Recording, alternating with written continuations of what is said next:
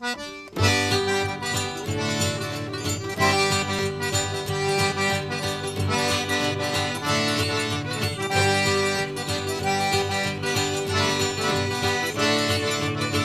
is Cook-Off for the Coast 2019, second annual.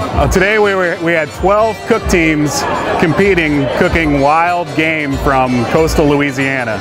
12 teams had everything from wild boar, duck, venison, crawfish, shrimp. Today the weather was perfect.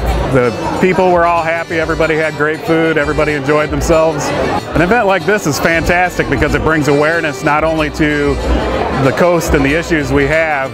The proceeds from this actually benefit coastal restoration projects. Working with the Coastal Department of St. Bernard Parish government, as well as Nunez Community College and Chalmette High. We have an oyster reef program that's going to benefit, as well as a black mangrove program.